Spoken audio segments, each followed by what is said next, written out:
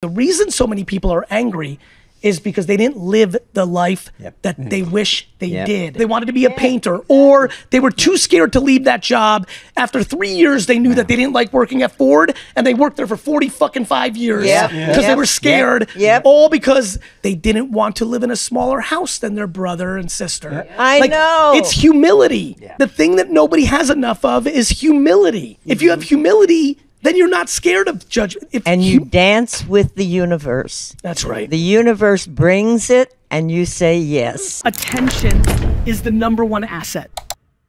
We are so pleased to be sitting with Gary Vaynerchuk in today's episode. Yay! Normally we go around for an introduction, but Gary's just so darn busy and into so many things. Gary, would you do the pleasure of introing yourself and telling us what you do and what you're into today? I see what you all did here. It's so complicated what I do. You do it. Everybody's watching. What I mean by that is, in hindsight, I really am a Renaissance man, meaning I'm an entrepreneur, but I'm really an entrepreneur. Like, I have a lot of different things going on. And the modern entrepreneur, much like what we're doing here with all this filming, I'm a content creator and produce an ungodly amount of content on social media and on live streaming and all these platforms. But my day-to-day job currently is I'm the CEO of a 2,000-person advertising agency called VaynerMedia, kind of a contemporary modern Mad Men for the people that understand that. I am the CEO and founder of something called VeeFriends, which is a Pokemon meets Sesame Street brand where I'm building through collectible cards and cartoons and kids' books. I'm a public speaker. I've got a children's book for VeeFriends and a business book coming out. I'm a 5-time New York Times bestselling author.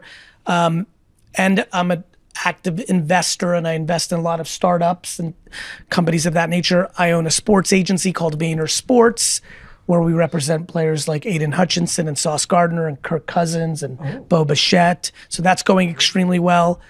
I'm on the board of Charity Water and Pencils of Promise, which are two very progressive, modern, charity entities, very contemporary, very effective. I'm very proud of that. We do a lot of work in Africa in building schools and fixing the water crisis that the world has. I mean, there's so much else, but I don't want to really take up the time because I think we're here to really do the show, right? Yeah. Right. So is that all? That's it, brother. That's about it. That's it. Okay. But not really. Like on this half of it. Like every day I help my father. I grew up in my dad's liquor store. So Wine Library, which is right across the river here in New Jersey. Winetext.com, an invention I made for him. So I'm pretty active with my best friend Brandon and my dad on helping that business. Like, I got a lot of stuff. Do you ever relax? Here's a funny one, and this is why I'm so excited to be on this show, because I talk a lot. I'm sure people behind the cameras, and as you've done your homework, you may know this to be true. I am very passionate about the people that are sitting with me on this show, you all. I believe society has gotten a little out of balance with our obsession with youth culture, which I love, by the way. I don't want to razz it. I'm not one of these Gen Z bashers. In fact, I'm obsessed with them in such a good way. But everything is best when it's in balance. Our political system right now is a problem because it's too out of balance. That's right, both to the left and to the right. And so in using the politics in the red and blue, I'm a purple guy. I like the middle. Exactly. And I think, as you all know, definitely all of you know, when you were growing up, when you were children, when you were in your early 20s, society put our elders, the people that lived, put wisdom, respect for our elders. That was a pedestal. I grew up with that. I'm 48. I grew up in that real world. You definitely grew up in that real world. I think you know, because you probably feel it as you live your life, because you're in it now. We've lost that. Right. Yes. I think that we've put youth culture on a pedestal, but we underestimate how much people that have actually lived life can bring to the equation. Amen. Thank you. And so I'm very happy to be here, first of all. Thank you for that. And so, I think to answer your question, by the way, of how I just got to that rant, I'm always relaxed. And let me explain why I think you all may know that. You've lived enough life, unlike most of the kids that watch my content, in knowing There are many different versions of life. Some may seem the most chaotic and busy, but they're actually deep down the calmness. I am calm in my chaos. Yes. This was what I was meant to do, Yeah. right? Some people are meant to be a stay-at-home parent. Right. My mother was that. She was destined for that. She is the reason I am who I am. Other people are meant to be a scientist or Beyonce or LeBron James. Yeah. Many people are meant to be many things. I believe when you live what you were meant to be, you are calm. Exactly. Yes. I know that what I do for a living would be incredibly challenging for a lot of people because I have a lot of people that work for me that I know even a little extra responsibility cripples them. I have unlimited responsibility. I am a fireman. There's always something. I have 2,000 employees just in the marketing company, let alone everything else. But I'm built for that. That's what I want. That's what I like. And of course, there's tough days and moments and even months. But as far as why do I sleep like a baby 6, 7, 8, 9 hours a day, which is what I do, it's because I don't feel the pressure or the anxiety. I'm constantly relaxed. I'm relaxed right now. Is there any kind of exercise you do to stay relaxed? You know, it's funny. 10 years ago, I started to get serious about my health, and I started to actually finally exercise and started to get more thoughtful about what I was eating. And I lost a lot of weight up front, and it really was good. And everybody in that first year was like, do you have more energy? Do you have more energy? Is it better? And I'm like, no. It's exercise has not been a mental or a releaser or an energy booster for me in any shape or form that I can detect. What I think it will do, and again, this is why I love hanging out with people that actually have lived life. You all know, and this is like one of the reasons I'm so focused on building my leg muscles. You all know that unfortunately, as we all get older, one of the things that's dangerous is falling. Yeah. And there is a direct correlation to your leg strength and your longevity in living life. And I think a lot of, as you know, you grew up in an era where people didn't work out and exercise. When I was in the 80s, even for me, like people didn't work out every day. It wasn't a thing in the 50s, 60s. Some did, randomly here and there. But now that everybody has it on their mind, I'm actually happy that that's been a positive change. I think a lot of people who are watching, all the kids I'm looking at right now, are genuinely in a better position to have longer, healthier lives because they do build up that muscle. And there's a direct correlation to that. So I don't feel it today, but I have a funny feeling when I'm hanging out and sitting in your seat talking to somebody that all this work I'm putting in, I will feel it then. And I do 3 hours of Pilates a week. And it shows, baby. Yep.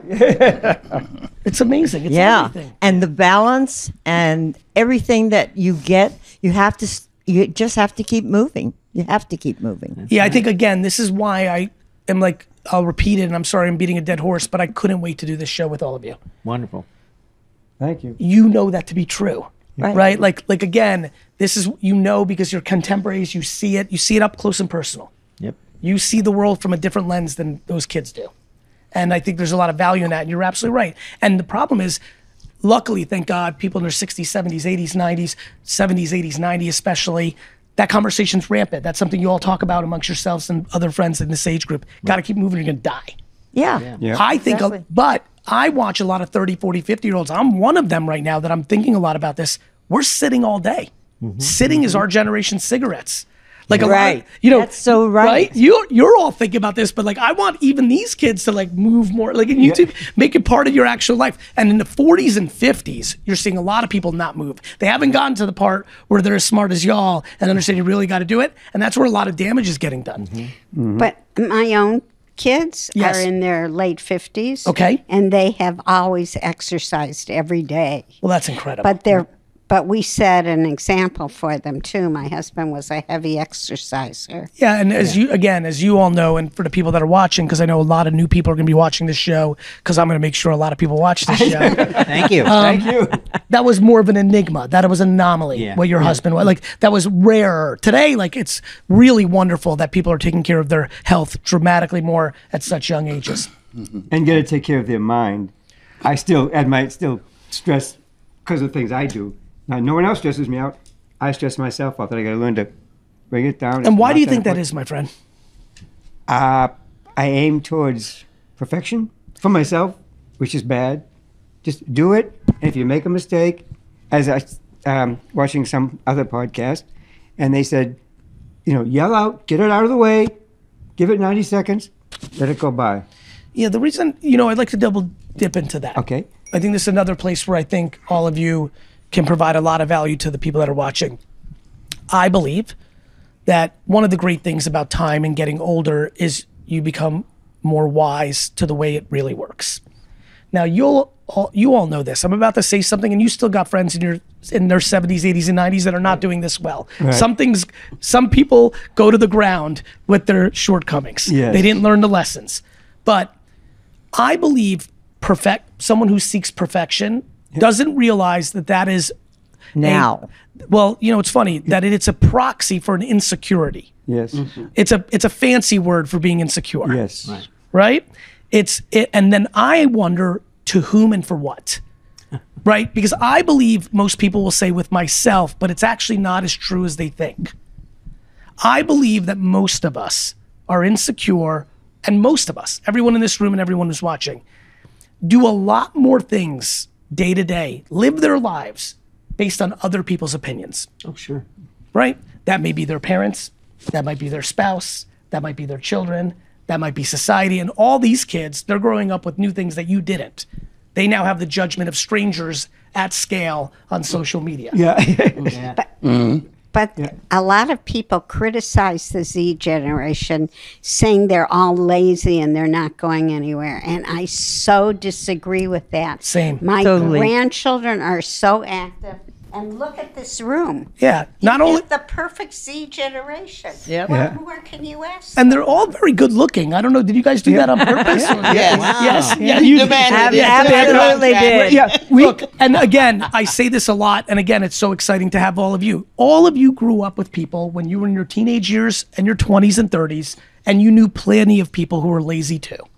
As if an entire generation of people is one thing or another. Right. There's always go-getters in the boomers, in X, in millennials, and there's always people that are lazy. There are people who are accountable in every generation, and there are people who blame in every generation. Right. And so I agree with you. I think it's a very lazy narrative, in the same way that I think it's a lazy narrative for Gen Z kids to blame boomers for the way the world is, as if boomers didn't have grandparents that made this. And I'll tell you what this is all about. The world is very good at dividing us, right? Gender, race, income level, country, religion, and as if the people, and the world is people, as if people haven't spent enough time trying to decide why we're not the same.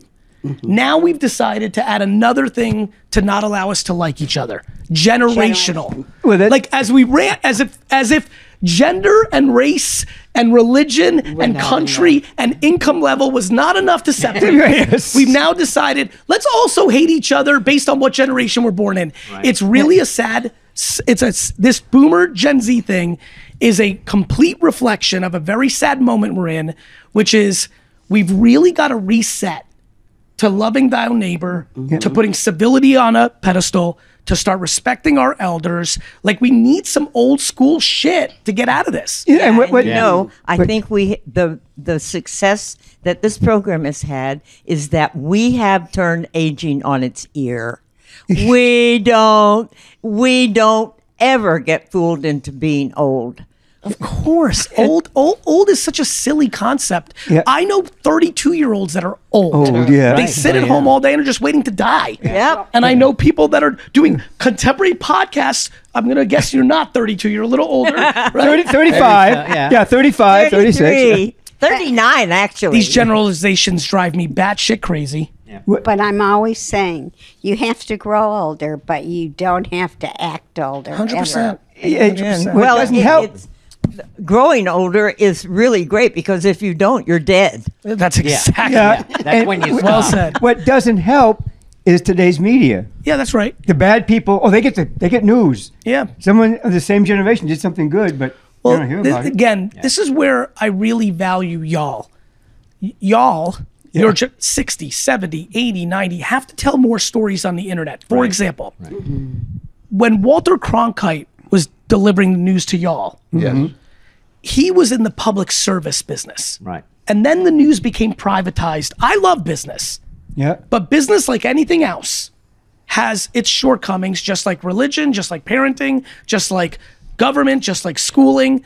And when the news became a business, Yes. Yeah. and at Thank you. right, Yeah. when it was a public service, it played down the middle. Yes. Right. Yes. When it became a business, and there was a turning point in our society that I spent a lot of time researching.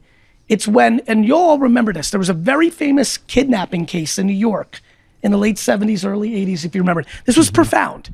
There was, and the Summer of Sam. There was certain, yeah. right? There was certain things that happened in the late 70s as news became business, Right. where the news industry realized scaring people was good for business. Oh God. Oh, thank you. Yeah, when it went Oh, into my goodness. entertainment, Yes. and they had theme songs for, theme music for each tragedy, That's right. and the bar across the bar. And breaking news was always a plane and a hostage and a murder. They're still doing it. Car course. chases. They still do Okay. it. Yeah. They That's still right. do it. But y'all lived through the transition. yeah. Yeah.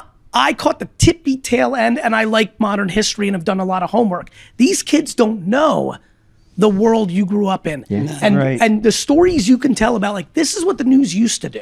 Right. Forget about how you see politics. This is how the news used to be.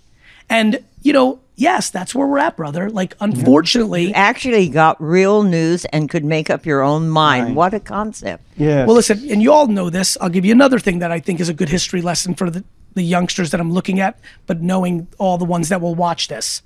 You all lived, and based on your ages, you were grown-ups going through a contentious decade in American history called the 60s. Right?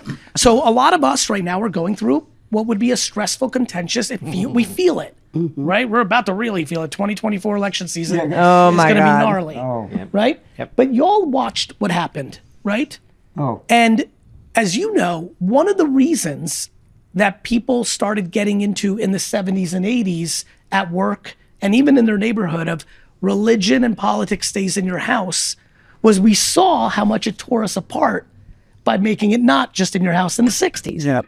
I believe that we're going to see history likes to repeat itself. I think all these kids are going through it right now and they want their jobs and businesses and we, not just kids, societies, asking everybody to commentate on everything and get involved in everything. And what I think people are starting to realize is people see things differently.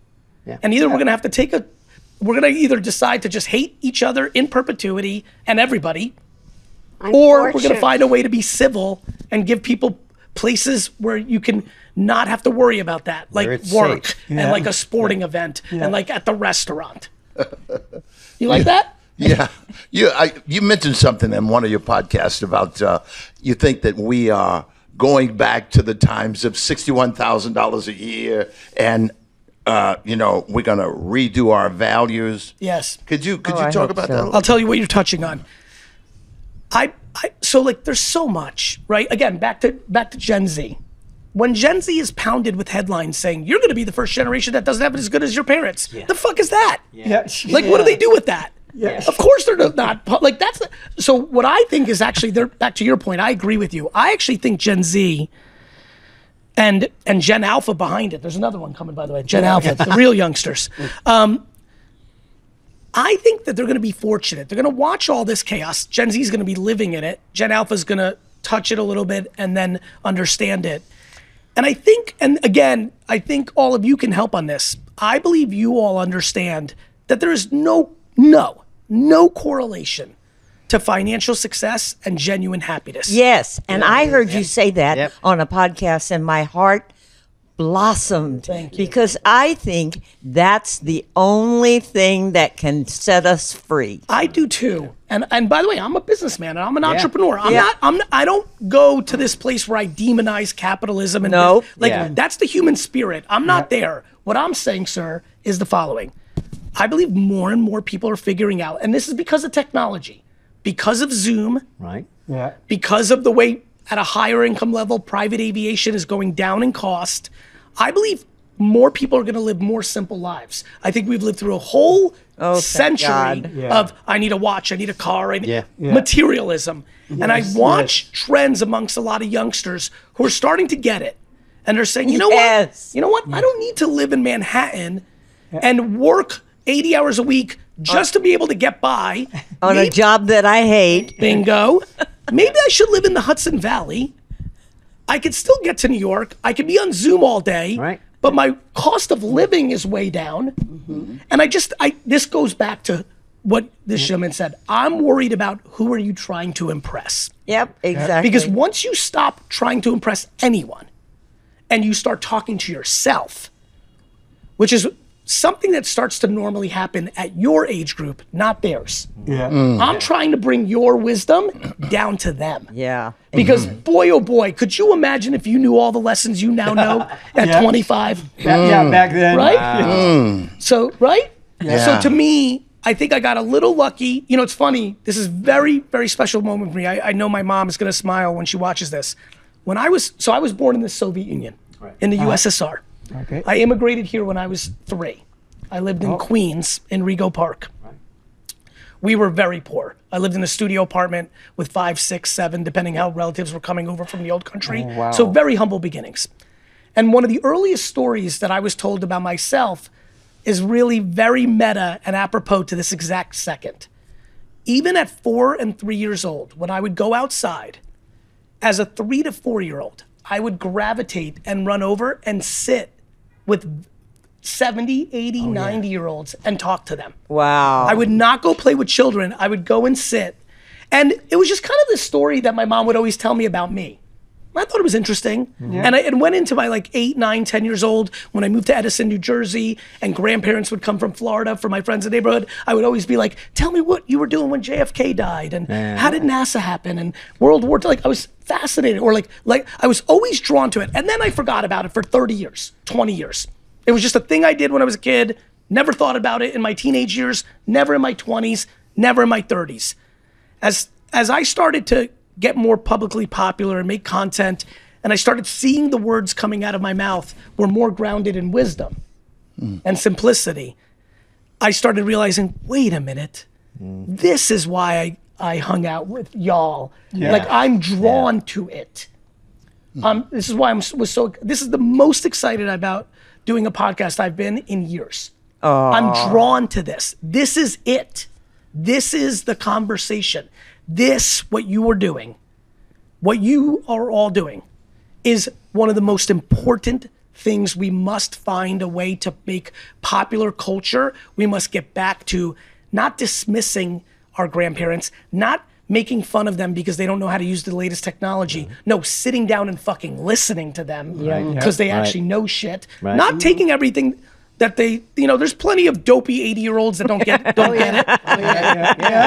lot of angry ones too. That's right. Here's why. I love that you said that, my friend. Do you know that I live my entire life based on one premise: to not have resentment. Yes. To not resent. And do you know how you not resent? You don't have these issues where you ponder what could have been. Right. I don't want, I live my life based on, will I regret this when I'm 80? The reason so many people are angry is because they didn't live the life that they wish they did. Exactly. Right? They regretted their choices. And where they really get upset, and please confirm this and please feel free to jump in, is when they didn't die on their own sword.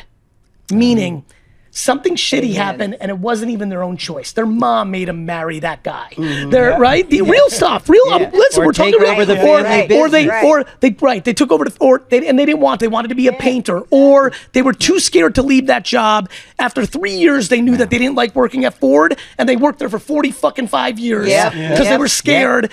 All because they didn't want to live in a smaller house than their brother and sister. I know. It's humility. The thing that nobody has enough of is humility. If you have humility, then you're not scared of judgment. And you dance with the universe. That's right. The universe brings it, and you say yes. 100%. And if you say yes and it doesn't work well, you're still okay with it because it was your yes. Yes, exactly.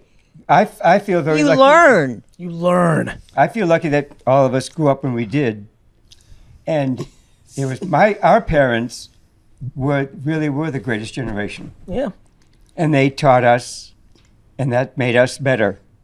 They lived through your parents parents lived lived through it. absurd adversity. Oh, yeah. Yes. Absurd The adversity. depression. And, All of it. but they didn't talk about it. That's they exactly just- what I was going to say. they didn't talk about it. Yeah. Family secrets. You Yeah. like that? The family secrets are killing the relationship between us and the other generations. Explain. Because people didn't talk about the abortions that took Yep. place. They didn't talk about when Uncle Harry got Drunk. Judy, Yeah. or went away for a while. whatever. Or went away from. They don't talk about it, and they don't hear the stories. And And you believe I want to hear this through because this is interesting for me. And I believe that bred that anger and Of that course. hostility. Of course. And it's like you hid that from me, and it's like, no, it just yeah, they was did. what happened, and we didn't talk about it. But if we take the opportunity to sit down and talk to them about these things, we didn't hurt you. I've got a grandson that's angry with me now. I can't fathom what he's angry about. Yeah. He's 30. He just turned 30, Yeah. and he's just angry. Yeah. And I feel that it's based on some of those family secrets. Because he's like, why didn't you do... This? Well, this goes back to a lack of empathy. Yeah. Right? I said something. I saw some of the youngsters shake their head, and I was like pumped. I was like, this is something I've been thinking about. To blame boomers, you ruin the world, as if there weren't generations before them. Yeah. It's the same reason it's so interesting you just said that. One of the things I talk a lot about is before you decide you hate your dad, remember that he had a dad. Yeah. Before that you decide you're mad at your grandma, remember she had a mom. Like we are so selfish in our judgment. And you know this, to where I think all of you are going energy-wise right now. There is a level of, no question, and this is a generalization, but you can see the data. There's a level of accountability that you all grew up with that is not in fashion right now. Exactly. There's a level of blame that is in fashion now Now. that was not in fashion when you grew up. That's just the way it is. Yeah. Whether that's right or wrong is a separate thing. Yeah. It's just the way people roll. Yeah. We were brought up by the family. Mom and dad took care of you. Our dads, at least I know my dad, never talked about the war. Yeah. And found out later what he did. Like, he didn't want to talk about that. I guess, they just didn't Yeah, it's talk fucking, what they went through. What they went through. Of course. And well, but by the way, that's a big part of what I think is going on right now. I believe that this is historical. In America, one of our biggest vulnerabilities and what we're all feeling right now is too many consecutive years of prosperity. Yes. yeah. And misunderstanding what prosperity really is. Well, that's because when you have that many consecutive years of prosperity, it's impossible for you to know. And take it for what is. granted. That's right. Yeah. Your parents' generation, when you're in the roaring 20s, In the third and you're depression. right, and you're fucking loving it, and you're out every night and drinking, and Right, everyone's right. bawling, and then the next decade is a world war and the Great Depression, Yep. and you went from champagne nights in Manhattan to not having bread. You reset your shit. Yeah. And so what's happening is I can't blame anyone under 50 in America because it's been cruising the whole time. Yeah. And then when everyone's mad at Gen Z, I'm like, when they got out of school, the government printed money and gave them money to stay home during COVID. Yes. It fucked them up. Like, I get it. Like, everyone's equilibrium is different. Yeah. And so to your point, like, we've had so many years of prosperity. Like, what you know this, again, when you live a longer time, when people when you hear people complaining about what's difficult, you laugh to yourself. You're like, that would have been a walk in the park. Oh, yeah. Or you don't know, because as a kid, you thought, this is life. And oh, by the way, when you used to complain about shit when you were 20, your grandparents were like, shut your fucking mouth. Yes. Right? I'll tell you what to complain about. That's right. Yes. Because what was going on in the late 1800s, when your grandparents were kids and when you're like trying to get the timing here, that was real adversity. Yes. Like people take things for granted. We just went through COVID and it was really hard, but like penicillin is a new invention. Yeah. Yes. Yeah. Like there's a lot like I just think that people, this is actually very funny. I was an atrocious student. Oh, really? Like real bad. wow. Yeah. As successful as you are, you were bad. I was an atrocious student. I was a D and F student, not even a C student, a D and F student. But there was one class consistently that I was good at, history. History. And it's funny, as I'm sitting here, I'm like, man, when I was this bad student in my early 20s, I was like, man, why did I get good grades in history, like B's and A, like good grades? It was because I was interested in it. But why I was interested in it is what's happening here right now. I believe that everybody who's watching this and all the crew behind the screen would be much happier if they understood history. Absolutely. Yes. If they could contextualize, because it's very easy to all of our points. If you hear day to day, you have it bad and this and that. It's a ludicrous. Gen Z has it better than boomers by 1,000 miles. Thank you. Like these articles are ludicrous. I'm aware of what inflation is. Like, can you please tell them about when you couldn't get gas in America in 1970s? Tell them. You had to wait in line. One time I was living in Hawaii and going from the one part of the island to another and ran out of gas, and a gas truck came by and saw me and got out and filled up my tank from the gas truck so I could get my children home. Yeah, I People mean, cared about people. we used to, again, you all were already grown when this happened. Yeah. People used to hitchhike 24/7. Yeah. There was nothing to be Nice. scared of. You picked up your. We are now in extreme isolation. Everyone is on an individual game. You know, you said something earlier, one of you over here, you said, or we were raised by our parents. We weren't just raised by our parents. We were raised by Like the the entire neighborhood. Yes. Oh, right? You get a whipping on one side all the way. Mom. I love you. I was just about to say that. Yeah. When I am 48, and I grew up in a New Jersey in the 80s that it was wildly appropriate for one of my best friend's mom to spank me in the ass or in the face. Absolutely. Wildly appropriate. And when you got home, You got another spank you spanking. again for getting a spanking. And now, I don't know if you know this, I know you all know this, no one gets spanked now. No. Oh no! And even don't touch your Oh, kid. we, No. trust me, we know that now. And wait, but it's even crazier. That I can like wrap my head around, though I think it's an interesting debate. The one that blows my whole fucking mind, no one gets grounded anymore. Oh yeah, no, I get grounded. Oh, All yeah, their toys they are at do. home. Not No. of course there's a million people watching say, yeah, I ground my kids, but I'm talking macro parenting trends. Yes. You would be stunned out of how many 100 parents right now that have a 6 to 12-year-old, how many of them have ever been grounded, ever? The answer is almost nothing. It is a shocking world that's happening. We're teaching people that there aren't any ramifications. For anything. No consequences. No consequences. Even the police now are not taking criminals off the right. street. They're just letting them go, giving them a little lecture, letting them there go. are criminals because they weren't brought up Well, that there's way. that. But this is another thing I'd love to get your point of view in. This is why I think fighting should come back. What do y'all think? What kind Fighting in like the what? Like Fighting and like Muhammad remember Ali? when we when we all by the way, schoolyard it's kind Muhammad of Ali's fighting? birthday. Yeah, but they What begin kind to of fighting? fighting with the fist would be good, but they brought knives and Fair enough. I'm with you. guns. I'm with you. Yeah. I think one of the things where we lost our way was we all grew up and like I got into I fought Oded Weinstock. Oded, if you're around, email me. I want to find you. I fought Oded Weinstock after school in 2nd, 3rd, and 6th grade. Yeah. We had a rivalry. It was like Fraser Ali. You know, like, but really, I mean this, back to consequences. The reason everyone's running their mouth in the world is because when I grew up, if you ran your mouth, someone punched you in the face. Yeah, it's true. What do you think? Should we bring fighting back? No, I said not. I don't think we not should for bring violence. fighting back. I think we should just learn how to prove to people that our egos are out of control and that we need to shift over. Punching people's But that comes back to the parents.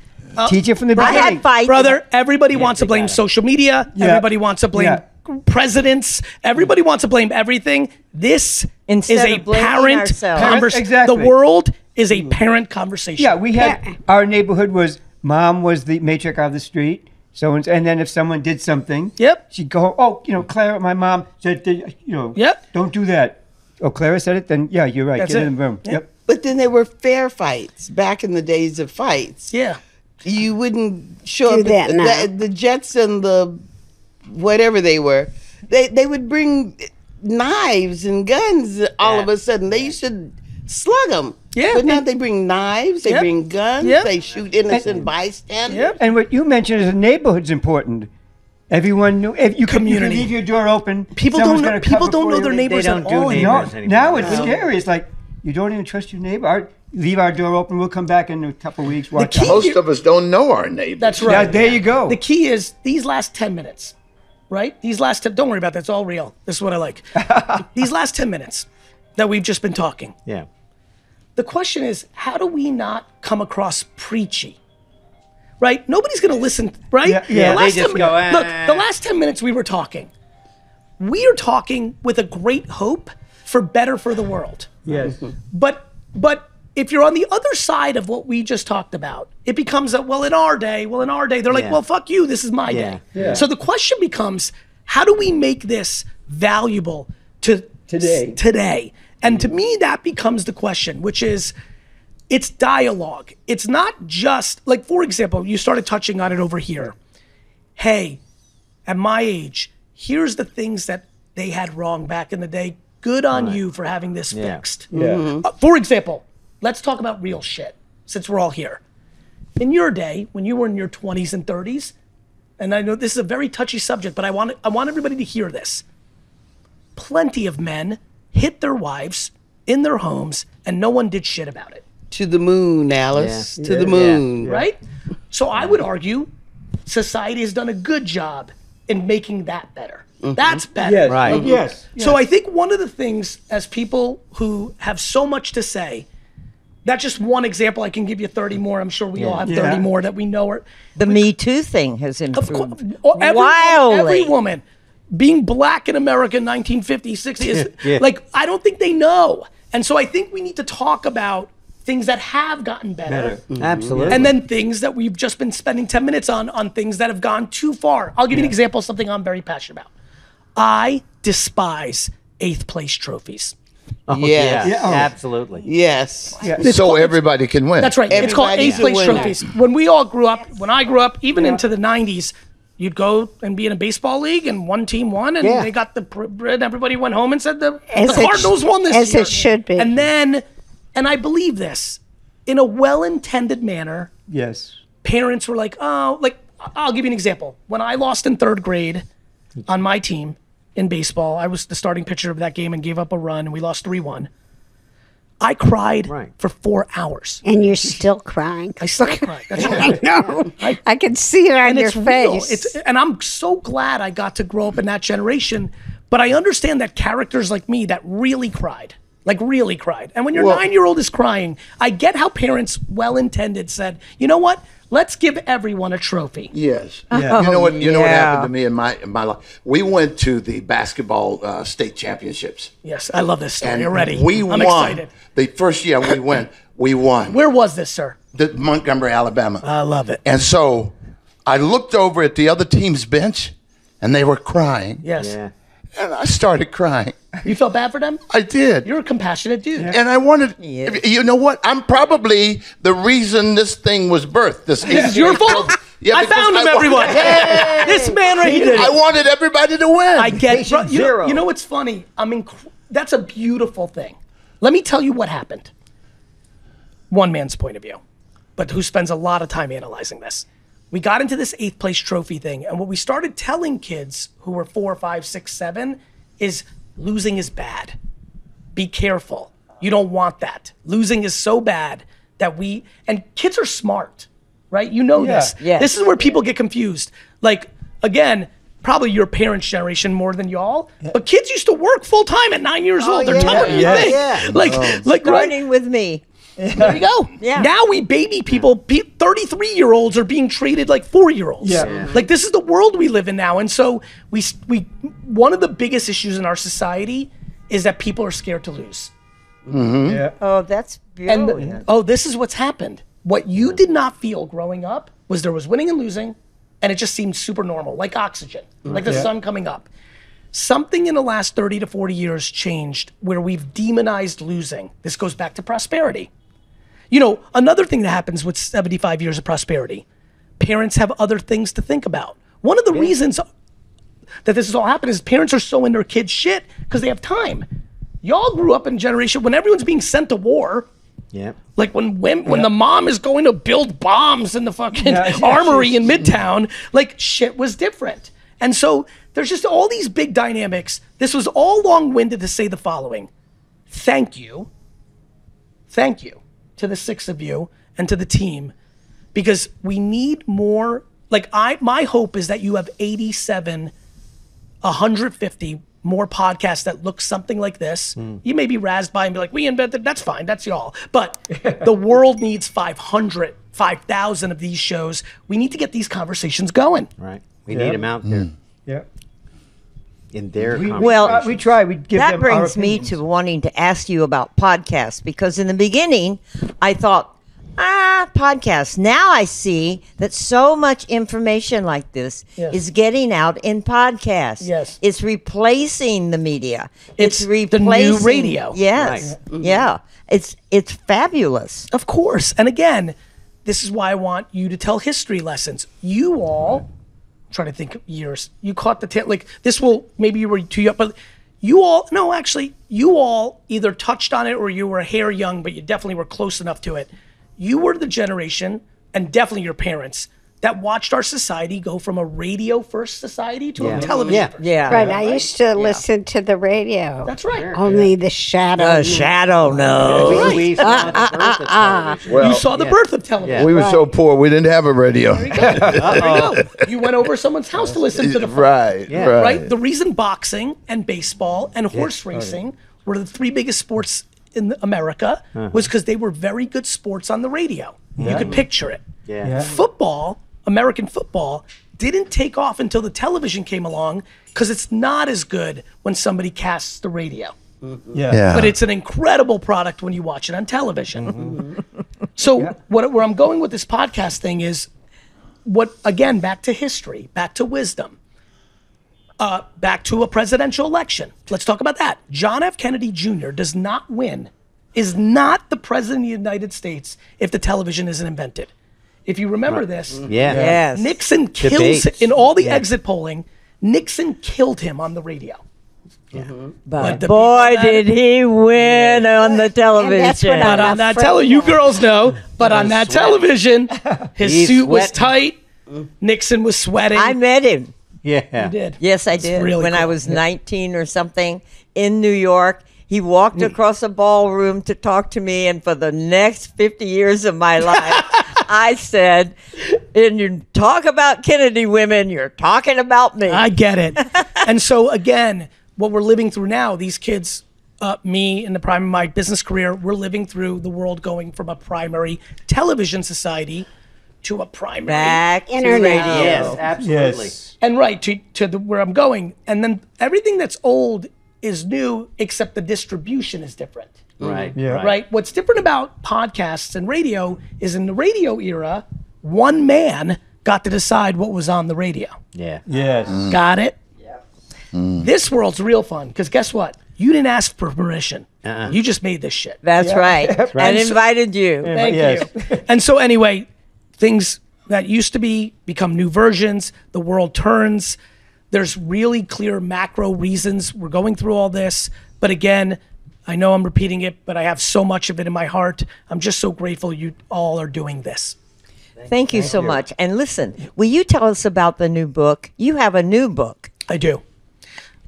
I have a new book coming out in July called Day Trading Attention. And It's a business book, but it's a marketing book. It's a book about all that's happening. So the term day trading, as you all know, again, when you were growing up, that wasn't a term. The stock market was done a certain way and this and that. And then computers came along, as you all remember. But you, right, and you could day trade. That's right. Yeah. In the mid-'90s, it became a term. And while you're on that subject, sir. I heard you say that you've never read a book in your life, so Yeah, this is I want true. you to. He's done some homework. I've read like 4 or 5. I read Joe Namath's book because that's my hero. Because I'm a Jets fan. I've read very Sorry few books. about That's that. true. I know it's been tough. I've read probably 6 to 10 books in my life, but it's because in hindsight I have a reading comprehension issue that I didn't know about. And so it's not that I'm mad at books. It's just that I can't retain information that way. Oh, okay. On the flip side, everything I've ever seen visually or heard auditorily, I remember forever. wow. But my reading comprehension is very poor.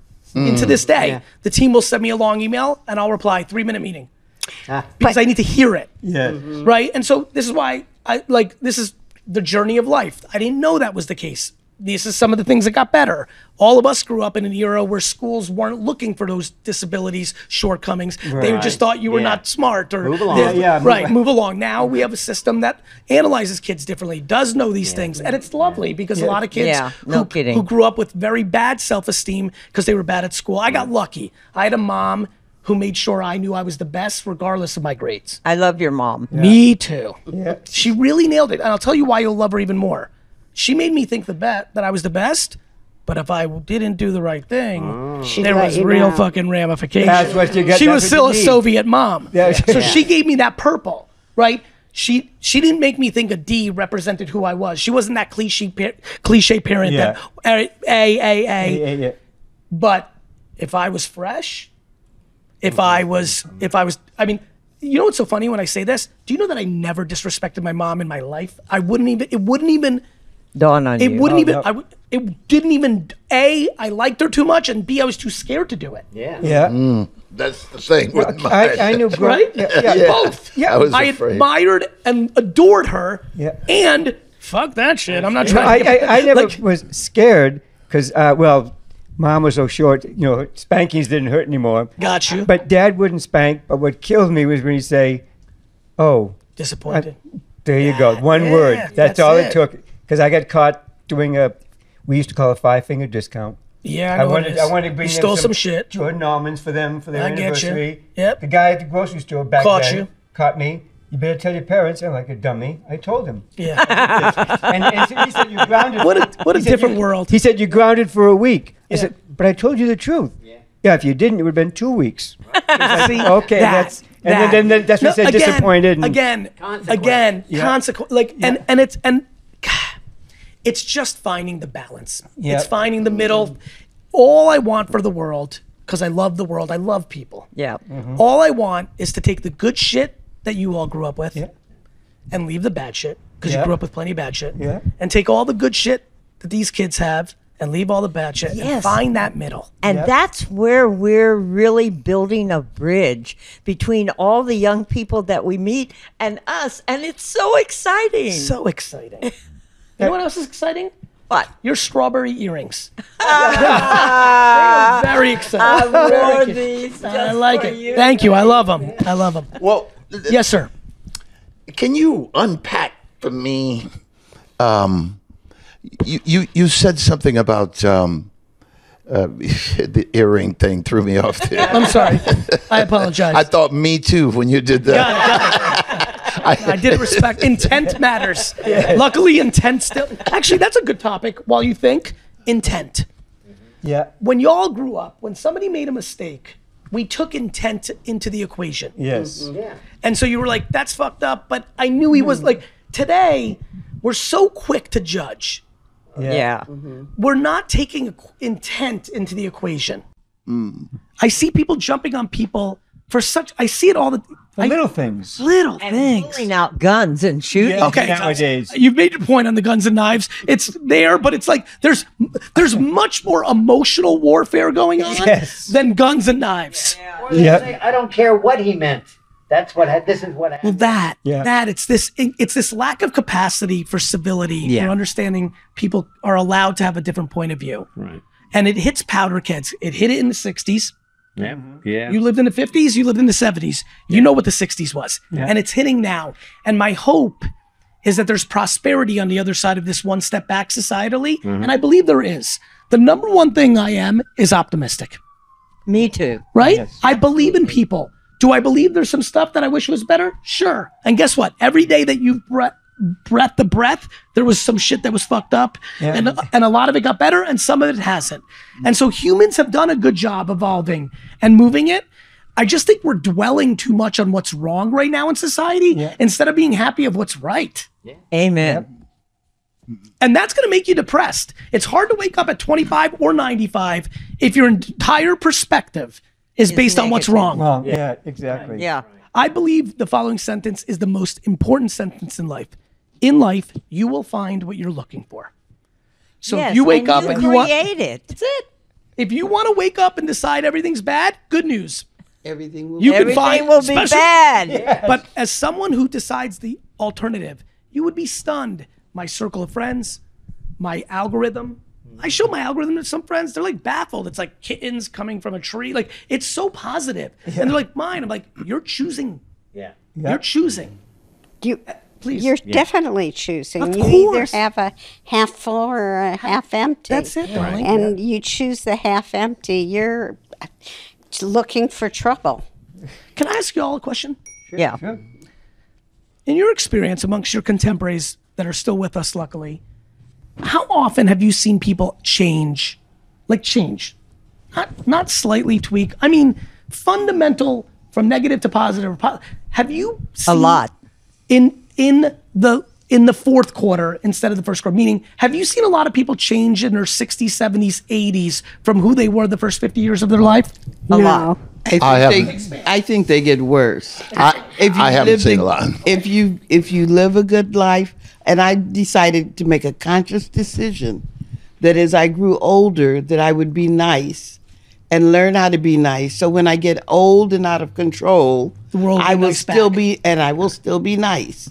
I had a pastor that had a stroke, and you know, people, they really lose control over everything. Yes. He never cursed, and they were doing bad things to him. Yes. He never cursed. He never spoke ill of anyone. Yes. He had practiced that his entire life. Yes. And I wanted to do that. So Good for that you. no matter what happens in the 80s and, did 90s. did you actively become a nicer person? I actively became a nice. At what age? Believe it or not. At what age? I didn't want to say anything, but okay, go ahead. At what age? No, this is important to me. This is me getting this. I want this for me and for everyone. At what age would you say? In my 40s. Yeah. It's like Good for certain you. things, it's like, this is not acceptable behavior. This was you being accountable to yourself. Yes. The way I'm acting towards others is not nice enough. I need to level up.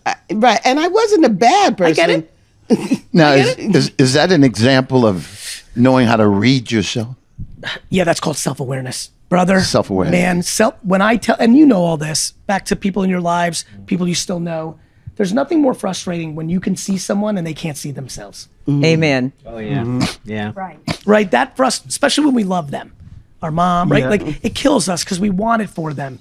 And I think a lot about self-awareness. I think about how does one become more self-aware, right? There's a level of vulnerability. I think about therapy. Talk about hey, there's a good one. Talk about something the world has done a good job with. When you were growing up, going to the psychiatrist, oh no, taboo, cuckoo, bad. Yes. Now people find, and so what ended up happening? We took out our pain on our family. Oh yeah. Yeah. So we would blow up on our family. Now people have found a way to go to a third party and be able to talk through things. That's a beautiful evolution It's of part of right? healthcare. Right? Yeah. That's right. Mental health care, or it should especially. be at least. Right? Yeah. So anyway, self-awareness I think about a lot. And I think it's grounded in humility. I think it's grounded in vulnerability. Another thing that we weren't taught. No. We were tough, but we didn't know how to use vulnerability to our advantage.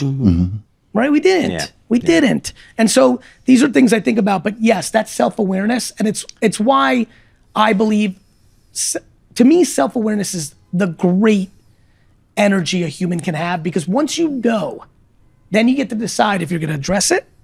Because if you don't see it, You can't fix it. Right. But if you can see it, then you're starting to choose if you can fix it. And I think once people can see it, they're much more likely to fix it. I think when a lot of us get mad and we say, you're stubborn. They don't see it. Yeah. They don't see it, sir. Right? Yeah. The second they see it, oftentimes they will start to make their attempts to fix it. But it is very hard to see your blind spots. I'll be vulnerable.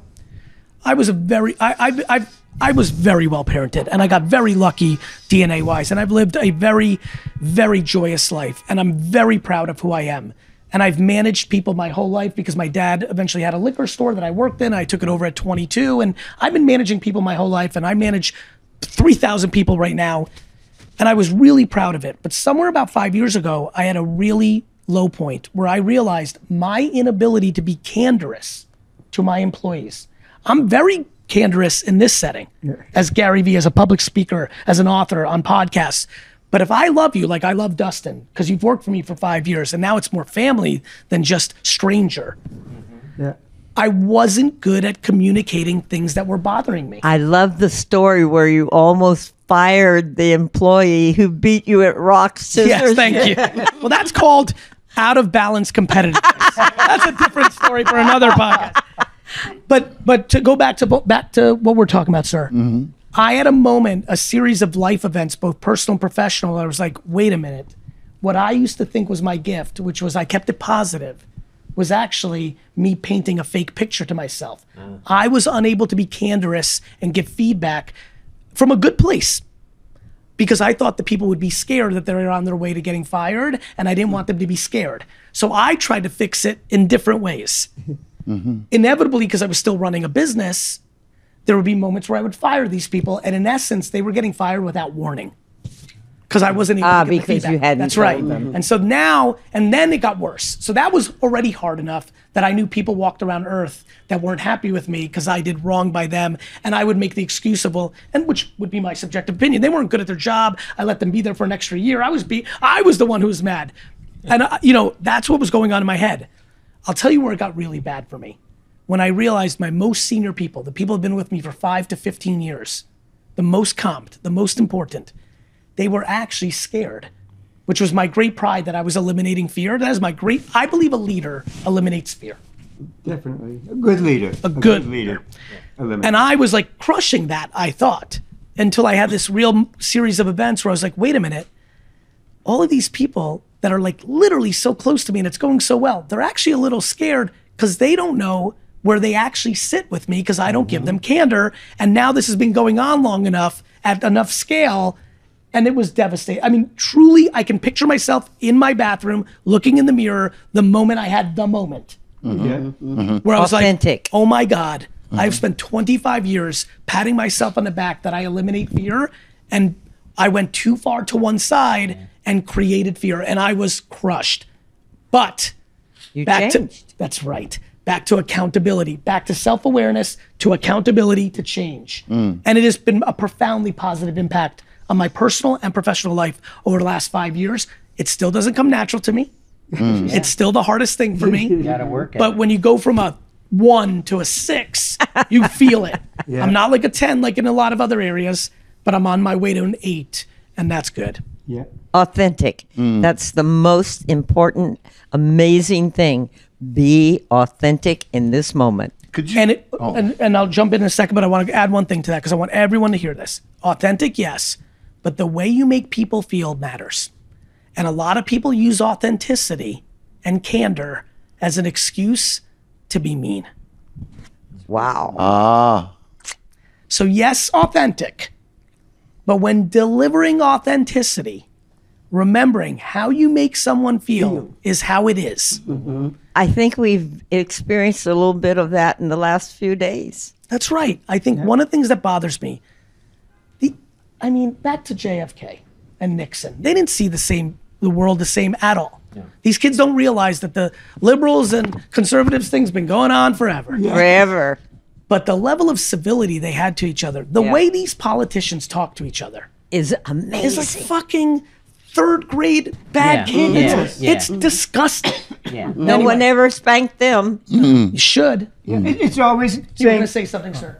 Oh, I get so into what you're talking about that I just lose mine. Thank you. You know, if I'm holding on to mine, I'm not listening to you. I'm humbled. he I'm won't humbled. fire you then. I'm humbled.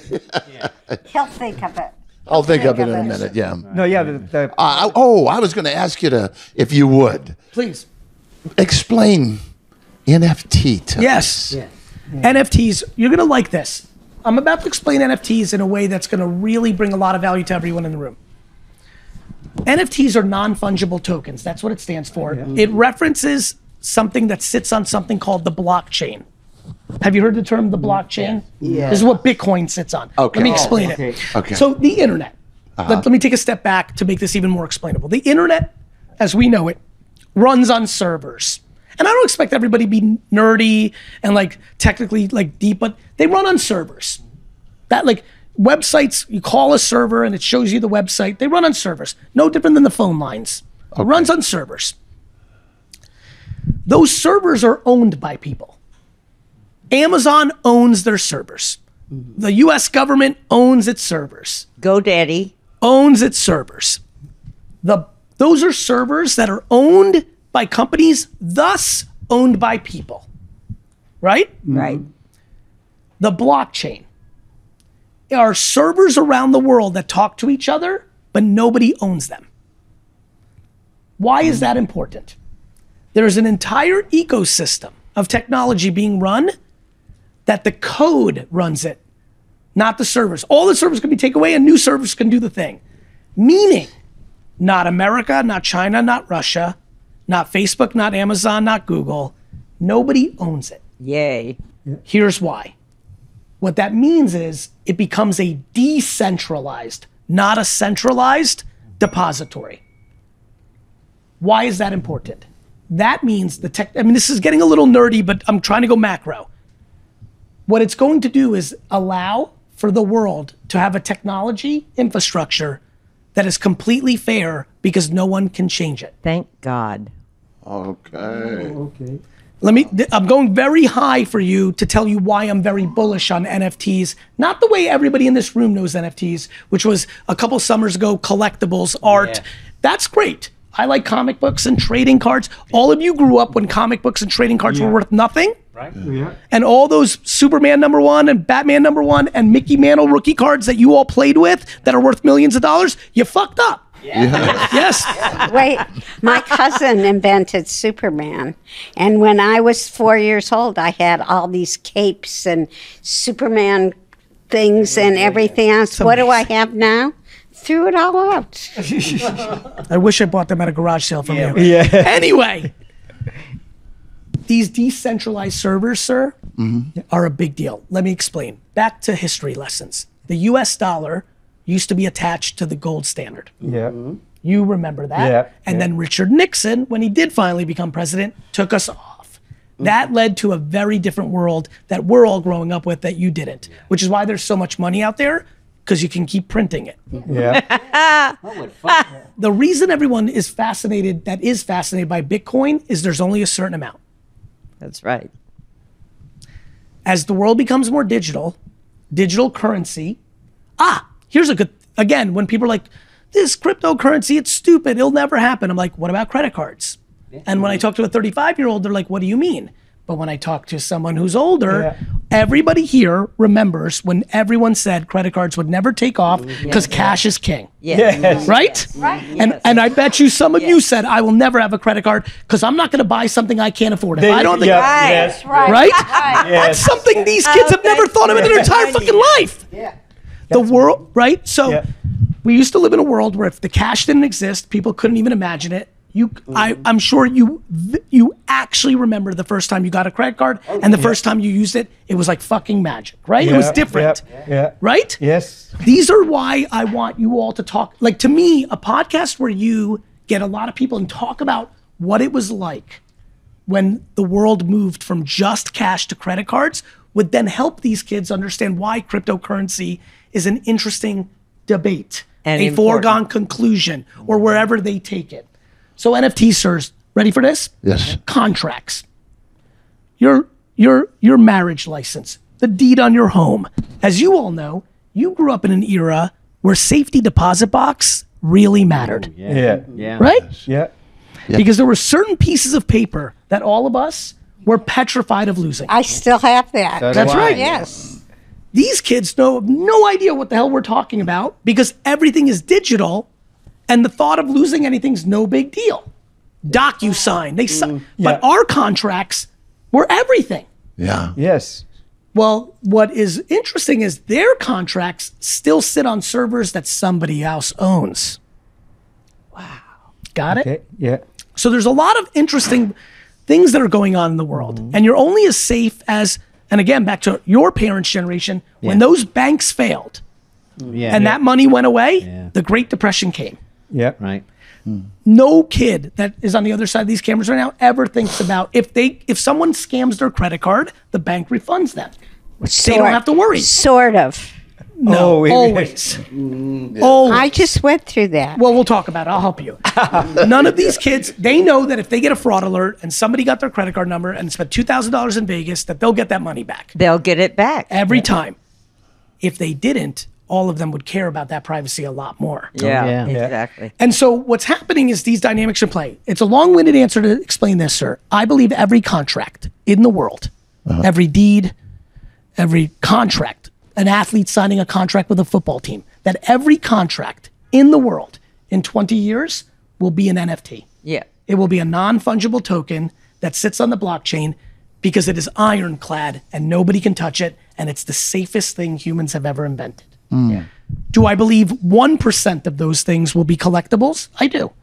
One of the biggest problems in high art, people that pay $20 million for a painting, is if it's fake. Yeah. Yeah. In the old world that we all are growing up in now, kind of tricky. Fake baseball cards, fake handbags, fake art. Yep. In the blockchain world, not hard. It's on the blockchain, non-touched. So do I believe like trading cards, comic books, marbles, stamps, remember when that was big? Yeah. Do I believe that NFT collectibles will be a thing? Yes. 1% of all the NFTs that are made will be collectible. But do I think it's a bigger thing that people are going to learn? And this is where it gets into. You know how you address fake stuff? By having a blockchain. So for example, do you know what a deep fake video is? Yes. Yeah. Proud of you. Yeah. This is videos. We're That's about right. to see Very a bunch good. more of them. It's an AI person. We're about to have all of them. Yeah. There will be millions of videos of me on the internet in a couple of years saying things I never said. Right. Yeah. Right. Yeah. And it's going to be hard to decipher if that's me or not. That We'll will- know. We'll know the real you. Thank you, my man. That's going to change the world. But the blockchain, if I upload all my videos on the blockchain first and prove that it's real, and then it goes to the internet, will be a source of truth that the world desperately needs. Right now, as you know, fake news, well, guess what? When the world gets blockchained, it's going to get a lot better. And so I'm very excited about the future of NFTs and blockchain. Well, I'm excited with that explanation. Thank you. That's really exciting. Thank you, right? More understand. By the way, that's been the story of my career. If you ask me what's worked for me, for the first 7 years that I made content on the internet, it was about wine. Just wine. But as you may know, and you've also watched wine be something nobody cared about really in America, it was more bourbon and all that, to wine got more popular in the 80s and 90s and 2000s. One of the reasons I took off was I was explaining wine in a way that people could understand. Because you know this. Do you know anybody who's really into wine in your friends or family? Yeah, right here. Good. Nobody's buying library brand. I get it. But you know what is happening is, as you know, wine people are pretentious. Very so. And so I came along and like not dummied it down, but just made it normalized. Yeah. And I do the same thing with technology. I'm an average Joe. Wow. And so I can process and explain in that way. You're not exactly average. You were Yeah. born with that thing in your belly that That's right. makes you the way. That's I why think you that's right. didn't like to do schoolwork. That's right. Because you were too smart for the schoolwork. That's right. But you liked the other parts. When you're 11, you're kind of older than you think. And I would look at the world and I'm like, why don't all the straight A students make all the money and have all the happiness? Yeah. Like literally that was a vivid conversation I had with myself. I'm like, if A's are so important, why are all these grown-ups that I know, here are the A students I know, doing just okay financially, desperately not happy. Here are some D's and F's and C students, sometimes like that, but sometimes very happy.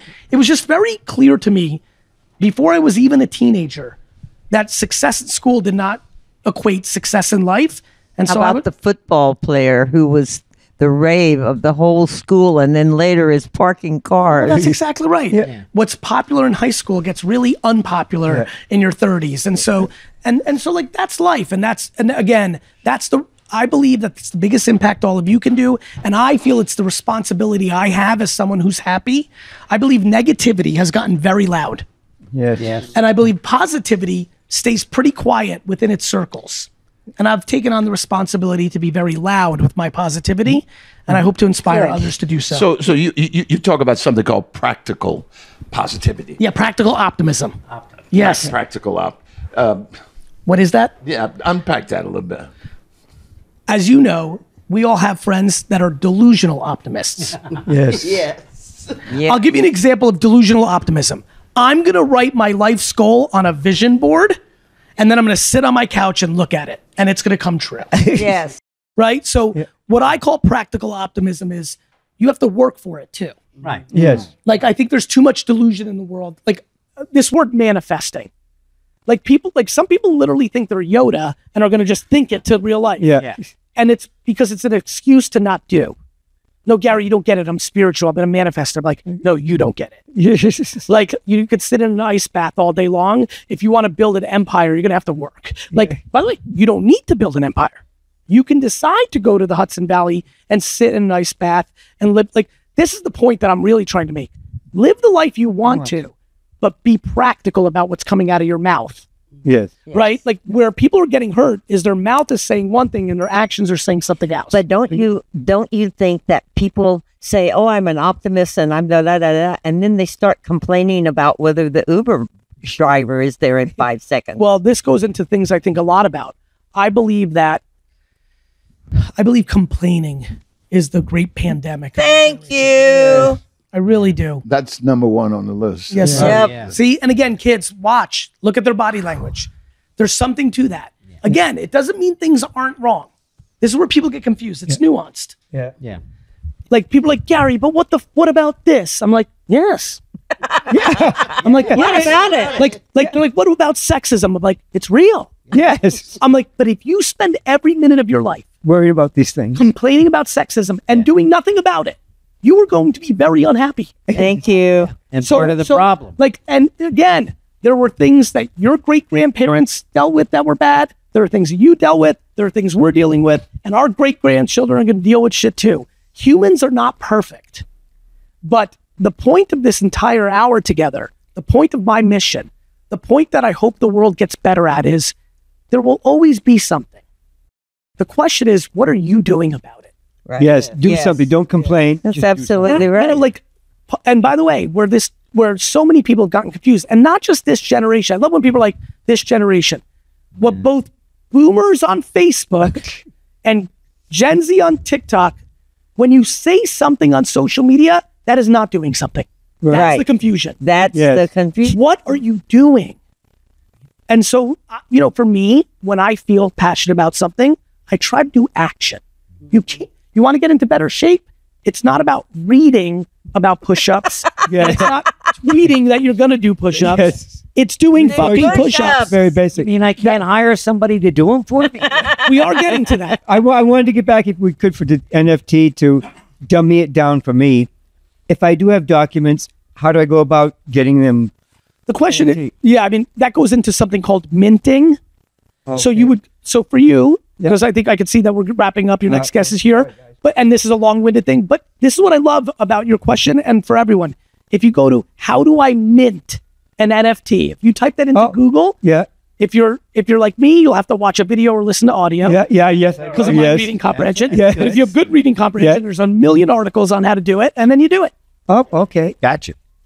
I love you. Wow. Thank you so much for your time and energy and just making our day and teaching us so much. And will you come see us again? Come to LA. Yes. 100%. And be in a skit with us. Make people laugh. Firm. Mint it on the blockchain. Mint it on the blockchain. Thank you for having me. Thank you. Thank you. A new book is coming, the follow-up to Jab, Jab, Jab, Right Hook, originally called Jab, Jab, Jab, Left Hook, but I finally captured what I've been doing for the last 20 years as an entrepreneur, as a creator and influencer, as an operator of a marketing company that works with Fortune 5,000, 500 companies, and really the punchline of what I'm seeing in society, which is day trading attention, how to actually build brand and sales in the new social media world. I'm really proud of this book. It goes so detailed. It goes macro and micro, as I like to roll, and so if you've not picked up a copy yet, go to GaryVee.com/DTA, which stands for Day Trading Attention. The updated version of the marketing manual for your marketing team. Definitely if you have a social media person that runs your stuff, you need to get a book for them. And definitely the marketers in Fortune 500 for your staff, and the entrepreneurs and creators and influencers who are trying to build something for themselves. So proud of it. Hope you enjoy it as much as I enjoyed putting it together. The manual that we are going to give to everybody when they join VaynerMedia to read, and hopefully the manual to the modern marketing world, and especially social media first world. Day Trading Attention out this May 2024. Pre-order your copy now.